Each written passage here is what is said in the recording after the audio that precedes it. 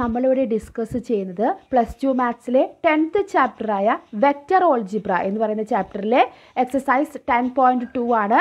അതിൽ ബാക്കിയുള്ള 14 മുതൽ 19 വരെയുള്ള 6 ക്വസ്റ്റ്യൻ ആണ് നമ്മൾ ഡിസ്കസ് ചെയ്യുന്നത്. 14th question, show that the vector I + J + K are equally inclined to the access OX, OY, OZ. അപ്പോൾ ഈക്വലി ഇൻക്ലൈൻഡ് ആണെന്ന് പ്രൂവ് ചെയ്യാനായിട്ട് നമ്മൾ എന്താണ് ചെയ്യേണ്ടത്? നമ്മളിതിൻ്റെ ഡയറക്ഷൻ കൊസൈൻസ് കണ്ടുപിടിക്കുക. എക്സ് കമ്പോണൻറ്റ്, വൈ കമ്പോണൻറ്റ്, അതുപോലെ സെഡ് കമ്പോണൻറ്റിൻ്റെ. അപ്പോൾ ഓരോ ആക്സിസിലും നമുക്ക് കിട്ടുമല്ലോ. അതെല്ലാം ഈക്വൽ ആണെങ്കിൽ അത് ഈക്വലി ഇൻക്ലൈൻഡ് ആയിരിക്കും ഓരോ ആക്സിസിലും. അപ്പോൾ ഡയറക്ഷൻ കൊസൈൻ കാണാൻ വേണ്ടിയിട്ട് നമുക്ക് എന്ത് ചെയ്യണം? ഡയറക്ഷൻ കൊസൈൻസ് എന്ന് പറയുന്നത് നമ്മളിപ്പോൾ എക്സ് കമ്പോണൻറ്റ് ചെയ്യണമെങ്കിൽ എന്താണ് നമുക്ക് അതിൻ്റെ എക്സ് കമ്പോണൻറ്റ് ഇവിടെ എന്താ വരിക? 1 ആണ്. എല്ലാത്തിൻ്റെയും 1 തന്നെയാണ്. അപ്പോൾ 1 / നമ്മളതിൻ്റെ മാഗ്നിറ്റ്യൂഡ് കണ്ടുപിടിക്കുക. അപ്പോൾ ആദ്യം നമുക്ക് അതിൻ്റെ മാഗ്നിറ്റ്യൂഡ് കാണാം. മാഗ്നിറ്റ്യൂഡ് എന്ന് പറയുന്നത് എന്തായിരിക്കും? സ്ക്വയർ റൂട്ട് ഓഫ് ഇവിടെ 1 അല്ലേ? 1ൻ്റെ സ്ക്വയർ 1, 1ൻ്റെ സ്ക്വയർ 1, 1ൻ്റെ സ്ക്വയർ 1. അപ്പോൾ നമുക്കിവിടെ √3 എന്ന് കിട്ടി ഇതിൻ്റെ മാഗ്നിറ്റ്യൂഡ്. അപ്പോൾ നമുക്കിനി ആദ്യത്തെ കമ്പോണൻറ്റ് കണ്ടുപിടിക്കാം അല്ലേ? LMN എന്ന് നമ്മൾ പേര് കൊടുത്തിട്ടുണ്ട്. L = ഇവിടെ എക്സ് കമ്പോണൻറ്റ് ഇവിടെ എന്താണ്? 1 ഇത് √3. അതുപോലെ M = y കമ്പോണൻറ്റ് എന്താണ്? 1 √3. അതുപോലെ N = ഇവിടെ സെഡ് കമ്പോണൻറ്റ് എന്താണ്? 1 √3. ഇവിടെ എല്ലാം സെയിം ആണ് നമുക്കിവിടെ കിട്ടിയിരിക്കണേ അല്ലേ? അപ്പോൾ ഡയറക്ഷൻ കൊസൈൻസ് നമുക്കിവിടെ എന്ത് കിട്ടി? 1 √3. അതുപോലെ അടുത്തതും 1 √3. മൂന്നാമത്തെയും നമുക്ക് 1 √3 എന്ന് കിട്ടി. അപ്പോൾ ഡയറക്ഷൻ കൊസൈൻസ് ഇവിടെ കാണിക്കുന്നത് എല്ലാം സെയിം ആണ് അല്ലേ? അതുകൊണ്ട് നമുക്ക് എന്ത് പറയാം? The vector is equally inclined to the access OX, OY, OZ എന്ന് പറഞ്ഞിട്ട് എഴുതി നമുക്ക് അവസാനിപ്പിക്കാം. നമുക്ക് 15th question, find the position vector of a point R which divides the line joining the points whose positive vector are P എന്ന് പറഞ്ഞൊരു vector തന്നിട്ടുണ്ട്, Q എന്ന് പറഞ്ഞിട്ട് അനദർ വെക്റ്റർ തന്നിട്ടുണ്ട്. ഇതിനെ നമ്മുടെ R എന്ന് പറഞ്ഞൊരു പോയിന്റ് അല്ലേ? ഇപ്പോൾ P എന്ന് പറഞ്ഞിട്ടുള്ള ഒരു ലൈൻ എടുക്കുകയാണെങ്കിൽ അത് R ഇവിടെ എന്ത് ചെയ്യുന്നു? ഡിവൈഡ് ചെയ്യുന്നുണ്ട് ഇൻ ദ റേഷ്യോ 2:1 അല്ലേ? PR വരെ 2ഉം RQ 1, അങ്ങനെ 2:1 എന്ന് പറഞ്ഞ റേഷ്യോയിൽ ഡിവൈഡ് ചെയ്യുന്നുണ്ട്. അത് ഇൻറ്റേർണലിയും എക്സ്റ്റേർണലിയും ചെയ്യണതിൻ്റെ ആ വെക്റ്റർ നമുക്കിവിടെ കണ്ടുപിടിക്കണം. R എന്ന് പറഞ്ഞ വെക്റ്ററാണ് നമുക്കിവിടെ കാണാനുള്ളത്. അപ്പോൾ ആദ്യം നമുക്ക് ഇൻറ്റേർണലി എന്നുള്ള ഓപ്ഷൻ എടുക്കാം. ഇൻറ്റേർണലി ആണെങ്കിൽ നമുക്ക് രണ്ടിനും 2 ഫോർമുലയാണ് വരുന്നത്. ഇൻറ്റേർണലി ആണെങ്കിൽ എന്തായിരിക്കും നമ്മുടെ formula? M vector B + N vector A / M + N. M എന്ന് പറയുന്നത് ഈ നമ്മുടെ M = 2, അതുപോലെ N = 1. ആ റേഷ്യോ ആണ് അവിടെ M എന്ന് പറയുന്നത്. വെക്റ്റർ B എന്ന് പറയുന്നത് നമ്മുടെ രണ്ടാമത്തെ വെക്റ്റർ, വെക്റ്റർ A എന്ന് പറയുന്നത് നമ്മുടെ ആദ്യത്തെ വെക്റ്റർ. അപ്പോൾ ഈ ഫോർമുലയിൽ നമുക്ക് ജസ്റ്റ് ഇട്ട് കൊടുക്കാമല്ലോ.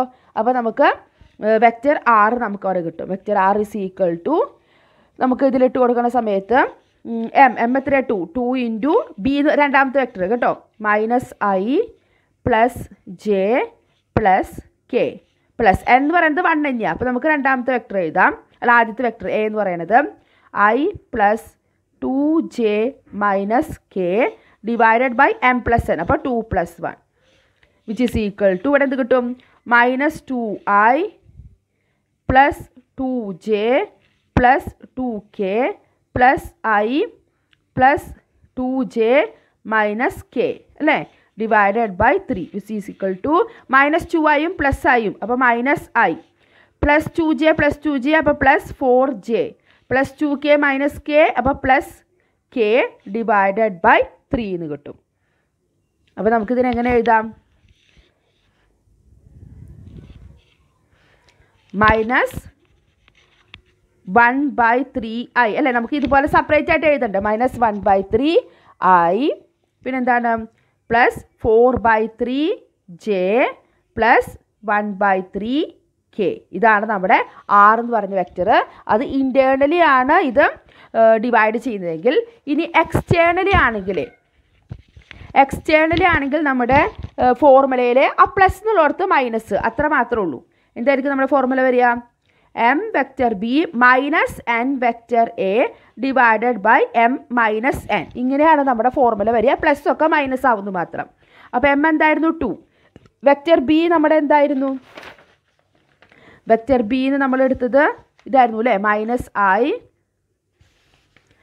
+ J + K - വെക്റ്റർ A. അപ്പോൾ ഇതെല്ലാം നമുക്ക് മൈനസ് കൊടുക്കാം. -I - 2j മൈനസ് കെ എന്നുള്ളത് പ്ലസ് കെ ആവും ഡിവൈഡഡ് ബൈ 2 മൈനസ് 1 വരും. അപ്പോൾ വിച്ച് ഇസ് ഈക്വൽ ടു നമുക്കിവിടെ എന്ത് കിട്ടും? ഇതിപ്പോൾ -2 ആയി അപ്പോൾ -3 ആയി. അപ്പോൾ ഒറ്റയടിക്ക് ചെയ്യുകയാണേ. അതുപോലെ ഇത് 2j അവിടെ -2j. അപ്പോൾ ജെയുടെ ടേം അവിടെ എന്തായിട്ട് പോവും? 0 ആയിട്ട് പോവും. ജെയുടെ ടേം നമുക്ക് അവിടെ ഉണ്ടാവില്ല. പിന്നെ ഇവിടെ 2k ഇവിടെ പ്ലസ് കെ. അപ്പോൾ നമുക്കിവിടെ +3k കിട്ടും. പിന്നെ 2 - 1 പറഞ്ഞാൽ എന്താ 1 കഴിഞ്ഞ്. അപ്പോൾ നമുക്ക് എന്ത് കിട്ടിയും? -3i +3k. ഇതാണ് എക്സ്റ്റേണലി അത് ഡിവൈഡ് ചെയ്യുന്ന സമയത്ത് നമ്മുടെ R എന്ന് പറയുന്ന വെക്ടർ. ഇനി നമുക്ക് 16th ക്വസ്റ്റ്യനിലേക്ക് പോകാം. Find the mid point of the vector joining the points P and Q. ഈ രണ്ട് വെക്ടർ ജോയിൻ ചെയ്യുന്ന സമയത്ത് നമുക്കവിടെ മിഡ് പോയിന്റ് R, അത് നമ്മളൊരു സ്പെഷ്യൽ കേസ് പറഞ്ഞിട്ട് പഠിച്ചിട്ടുണ്ടായിരുന്നു അല്ലേ? അപ്പോൾ അതിന് നമ്മൾ R എന്ന് പറഞ്ഞിട്ട് എടുക്കുകയാണെങ്കിൽ ഇതിപ്പോൾ നമുക്ക് OPയും ഇത് OQ ആയിട്ട് നമ്മൾ എടുക്കുക. അപ്പോൾ OPക്ക് നമുക്ക് ഇത് പേര് കൊടുക്കാം. OP is equal to 2i, ഇതല്ലേ 2, 3, 4 എന്ന പോയിന്റ് അല്ലേ? അപ്പോൾ 2i + 3j + 4k ഇതാണ് നമ്മുടെ OP എന്ന് പറഞ്ഞ വെക്ടർ. അതുപോലെ OQ എന്ന് പറഞ്ഞ വെക്ടർ എന്തായിരിക്കും? 4i അല്ലേ? 4i + j - 2k. അപ്പോൾ ഇതിൽ നമ്മൾ വെക്ടർ എഴുതി. ഇനി നമ്മുടെ R ആണ് ഇതിൻ്റെ മിഡ് പോയിന്റ് ആണെന്ന് വിചാരിക്കുക. R ഇതിൻ്റെ മിഡ് പോയിന്റ് ആണെങ്കിൽ വെക്ടർ OR എന്തായാലും വരിക? നമ്മൾ ഫോർമുലയിൽ പഠിച്ചിട്ടുണ്ടായിരുന്നു vector A + vector B divided by 2. അതായത് ഇവിടെ എമ്മും എന്നും ഈക്വൽ ആയിട്ട് വരും അല്ലേ? ഡിവൈഡ് ചെയ്യുന്ന സമയത്ത് m is equal to n. അപ്പോൾ നമ്മുടെ ഫോർമുല എന്തായിട്ട് മാറി? Vector A + vector B divided by 2. ഈ ഫോർമുലയിൽ നമ്മൾ ഇട്ട് കൊടുക്കുക. അപ്പോൾ ഇവിടെ ഇട്ട് കൊടുക്കുമ്പോൾ vector OP + vector OQ divided by 2. അപ്പോൾ ഇത് രണ്ടും കൂടി നമ്മൾ ആഡ് ചെയ്യുക. ഇവിടെ വെച്ചിട്ട് നമുക്ക് ആഡ് ചെയ്യാം അല്ലേ? 2i + 4i 6i + 3j + j 4j + 4k - 2k + 2k divided by 2. അപ്പോൾ 2 കൊണ്ട് ഡിവൈഡ് ചെയ്യുമ്പോൾ എന്തായി? 6/2 3, 3i + 4j / 2 എന്ന് പറയുമ്പം 2j + 2/2 1. അപ്പോൾ 1k. അപ്പോൾ ഇതാണ് നമ്മുടെ R എന്ന് പറഞ്ഞ OR എന്ന് പറഞ്ഞ വെക്ടർ. അപ്പോൾ മിഡ് പോയിന്റ് ഓഫ് R, നമുക്ക് ആറിൻ്റെ മിഡ് പോയിന്റ് ആണ് അറിയേണ്ടത്. അപ്പോൾ ഇതിനെ നമ്മൾ തിരിച്ച് ഇതുപോലെ എഴുതുക. ഇവിടെ പോയിന്റ് തന്നിട്ട് നമ്മൾ വെക്ടർ എഴുതിയ പോലെ 3, അതുപോലെ ഇവിടെ 2, ഇവിടെ 1. കണ്ട 3, 2, 1 അതായിരിക്കും അതിൻ്റെ മിഡ് പോയിന്റ്, ആറിൻ്റെ പോയിന്റ് വരുന്നത്. ഇനി നമുക്ക് 17th ക്വസ്റ്റ്യനിലേക്ക് പോകാം. ABC എന്ന് പറഞ്ഞാൽ 3 പൊസിഷൻ വെക്ടർ നമുക്കിവിടെ തന്നിട്ടുണ്ട്. Vector A, vector B, vector C form the vertices of the right angle triangle. ഇതുപോലത്തെ ഒരു പ്രോബ്ലം നമ്മൾ എക്സാമ്പിളിൽ ചെയ്തതാണ്. ഇപ്പോൾ നമ്മൾ ഒരു ട്രയാങ്കിൾ വരയ്ക്കുകയാണെങ്കിൽ, ഇപ്പോൾ റൈറ്റ് ആംഗിൾ ആണല്ലോ, അപ്പോൾ നമുക്ക് റൈറ്റ് ആംഗിൾ ആയിട്ട് തന്നെ വരയ്ക്കാം. നമ്മുടെ പൈതഗോറസ് തിയറം ഒക്കെ വെച്ചിട്ടാണ് നമ്മളിത് ചെയ്യണത്. ഇത് ഇവിടെ നമുക്ക് ABC എന്ന് പേര് കൊടുത്തു, റൈറ്റ് ആംഗിൾ ABC. അപ്പോൾ ഇവർ പറയുന്നത് എന്താണെന്ന് വെച്ച് കഴിഞ്ഞാൽ ഇവർ തന്നിട്ടുണ്ട് ഈ ABCD ഒക്കെ പൊസിഷൻ വെക്ടർ നമുക്കിവിടെ തന്നിട്ടുണ്ട്. ഇത് ഒരു റൈറ്റ് ആംഗിളിൻ്റെ വെർട്ടിസസ് ആണ്, നമുക്ക് പ്രൂവ് ചെയ്യണം. അപ്പോൾ നമ്മളിതിൻ്റെ AB കണ്ടുപിടിക്കുക. വെക്ടർ AB കാണുക, വെക്ടർ BC കാണുക, വെക്ടർ AC കാണുക. അപ്പോൾ ചെറിയ രണ്ട് സൈഡുകളുടെ സ്ക്വയർ ചെയ്തിട്ട് അത് ആഡ് ചെയ്യുമ്പോൾ നമ്മുടെ പൈതഗോറസ് ഉണ്ടല്ലോ, ബേസ് സ്ക്വയർ + ഓൾട്ടിറ്റ്യൂഡ് സ്ക്വയർ ചെയ്യുന്ന സമയത്ത് നമുക്ക് എന്ത് കിട്ടണം? ഹൈപ്പോട്ടന്യൂസ് സ്ക്വയർ കറക്റ്റായിട്ട് കിട്ടുന്നുണ്ടോ എന്ന് നോക്കുക. അപ്പോൾ നമുക്കിതിൽ അറിയില്ല ഏതാണോ ഹൈപ്പോട്ടന്യൂസ് ഏതാ ബേസ് എന്ന്. അപ്പോൾ നമ്മൾ മൂന്നും കണ്ടുപിടിക്കുക. Vector AB, vector BC, vector CA. CA ആണ് കാണേണ്ടത്, AC അല്ല കേട്ടോ. എന്നിട്ട് ചെറിയ രണ്ട് സൈഡുകളുടെ സ്ക്വയർ എടുത്ത് ആഡ് ചെയ്യുമ്പം നമുക്ക് മൂന്നാമത്തെ സൈഡിൻ്റെ സ്ക്വയർ കിട്ടുന്നുണ്ടോ എന്ന് നോക്കുക, ഏറ്റവും വലുതിൻ്റെ. അങ്ങനെയാണെങ്കിൽ അത് റൈറ്റ് ആംഗിളിൻ്റെ വെർട്ടിസസ് ആണ്. ഈ Aയും Bയും Cയും നമുക്ക് പറയാനായിട്ട് പറ്റും. അപ്പം നമുക്ക് ആദ്യം വെക്ടർ AB കാണാം. വെക്ടർ AB, അപ്പോൾ A എന്ന് പറയുന്നത് ഇതാണ്, ഇത് B, ഇത് C. അപ്പോൾ Aയും Bയും കൂടി നമ്മളിവിടെ ചെയ്തിട്ടുണ്ട്.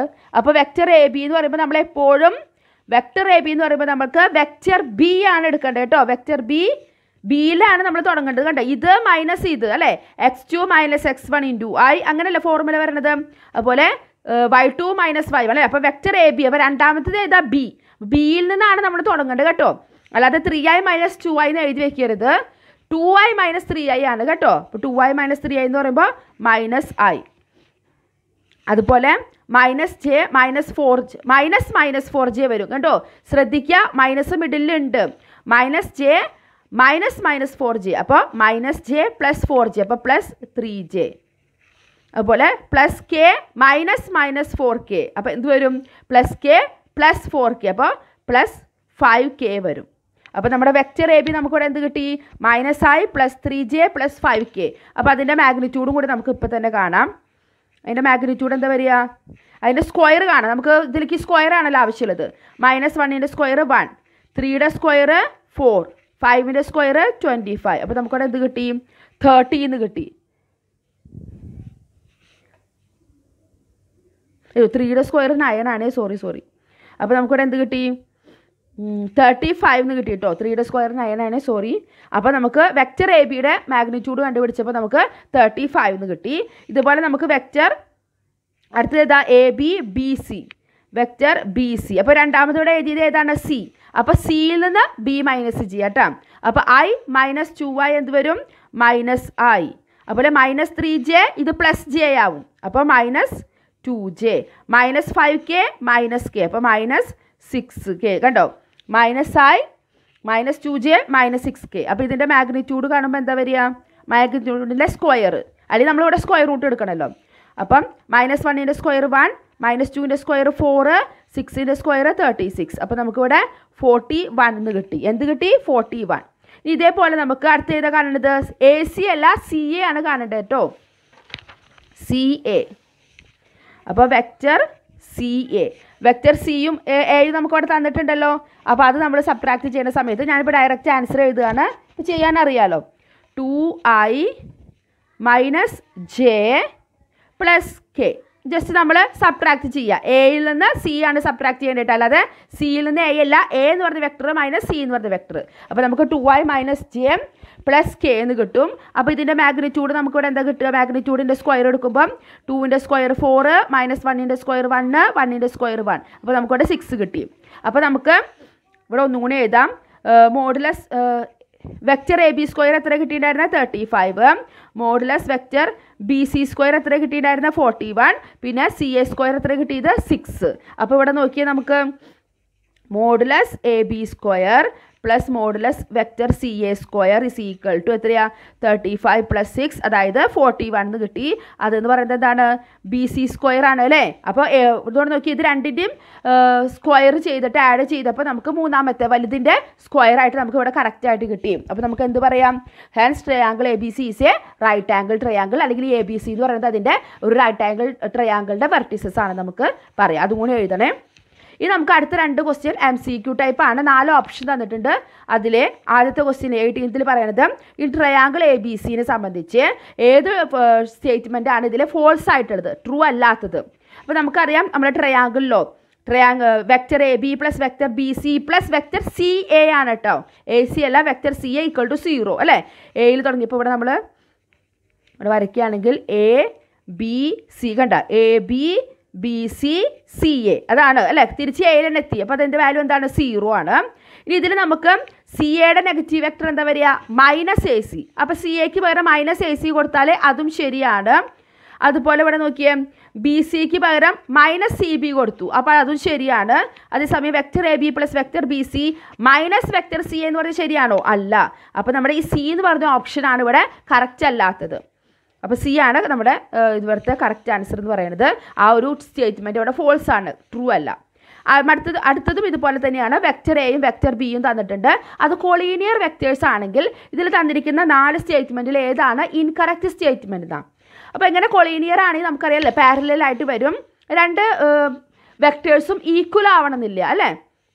Vector B is equal to lambda vector A, അതായത് വെക്റ്റർ ബി ഇപ്പോൾ ഒരു 4 അങ്ങനെ വരികയാണെങ്കിൽ മറ്റേത് 2 വരികയാണെങ്കിൽ നമുക്ക് 2, 3 മൾട്ടിപ്ലൈഡ് വിത്ത് അല്ലേ, ഒരു ലാംഡ വെച്ച് മൾട്ടിപ്ലൈ ചെയ്തിട്ട് ആ വെക്ടർ എന്നുള്ള രീതിയിൽ നമുക്ക് എഴുതാനായിട്ട് സാധിക്കും. അല്ലെങ്കിൽ ആ വെക്ടറിൻ്റെ ഒരു പ്ലസ് ആയിട്ടോ മൈനസ് ആയിട്ടോ വരാം അല്ലേ രണ്ടാമത്തെ വെക്ടർ. അല്ലെങ്കിൽ അതിൻ്റെ കമ്പോണൻസുകൾ നമ്മൾ പ്രൊപ്പോർഷനിൽ ഉണ്ടായിരിക്കും. ഇപ്പോൾ I + j + k, 2i + 2k, 2j + 2k, അങ്ങനെ ഒരു പ്രൊപ്പോർഷനിലായിട്ട് അങ്ങനെയും വരാം. അപ്പോൾ ഈ ആദ്യത്തെ 3 സ്റ്റേറ്റ്മെൻറ്റ് കറക്റ്റാണ്. പിന്നെ 4ാമത്തെ സ്റ്റേറ്റ്മെൻറ്റ് എന്തെല്ലാം പറയണത്? ആ 2 വെക്ടറിനും സെയിം ഡയറക്ഷൻ ആയിരിക്കും, പക്ഷേ ഡിഫറെൻറ്റ് മാഗ്നിറ്റ്യൂഡ്. അത് തെറ്റാണ്. കാരണം കൊളീനിയർ ആവണമെങ്കിൽ നമുക്ക് ഡയറക്ഷൻ സെയിം ആവണമെന്ന് യാതൊരു നിർബന്ധവുമില്ല. ഡയറക്ഷൻ ഓപ്പോസിറ്റ് ആണെങ്കിലും അത് കൊളീനിയർ ആയിരിക്കും. അപ്പോൾ ഇവർ പറഞ്ഞിരിക്കുന്നത് സെയിം ഡയറക്ഷൻ വേണമെന്നാ. അങ്ങനെ യാതൊരു നിർബന്ധവുമില്ല. ഡയറക്ഷൻ ഓപ്പോസിറ്റ് ആയാലും അതെന്തായിരിക്കും? കൊളീനിയർ വെക്ടേഴ്സ് ആയിരിക്കും. അപ്പോൾ ഈ 4ാമത്തെ ഓപ്ഷനാണ് ഇവിടെ ഇൻകറക്റ്റ് ആയിട്ടുള്ളത്. അപ്പോൾ 4ാമത്തെ ഓപ്ഷനാണ് നമ്മുടെ ഇവിടുത്തെ കറക്റ്റ് ആൻസർ. അപ്പോൾ ഇതോടുകൂടി നമ്മുടെ ഈ എക്സസൈസ് ഇവിടെ അവസാനിക്കുകയാണ്. അപ്പോൾ ഈ എക്സസൈസിന് ശേഷമുള്ള അടുത്ത ടോപ്പിക്കുമായിട്ട് നമുക്ക് അടുത്ത വീഡിയോയിൽ കാണാം. താങ്ക്